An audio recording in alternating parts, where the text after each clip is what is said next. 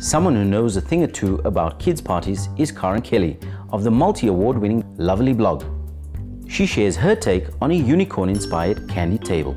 So I just think the kids' parties are so much fun. I actually think that the parents gain more from these parties than the little ones themselves. 2017 is the year of the unicorn. Unicorns are popping up everywhere. You can see them in decor shops, you can see them online, and then obviously it translates through to kids' parties. I think a candy table is a must at any kids' party. I've made use of a workbench that is quite high, and I think it enables the parents to choose what their kids can eat, what they can't eat, especially for little ones.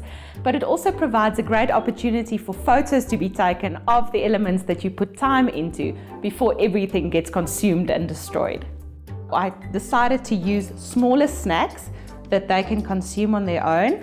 I made these little jars that has confetti popcorn inside. The popcorn is really easy to make. Then I melt some white chocolate over it and just add some hundreds and thousands sprinkles.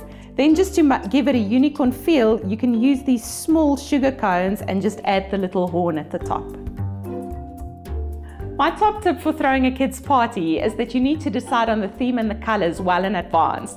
This enables you to source little items long in advance instead of having that rush beforehand and all the stress getting everything together in the last minute.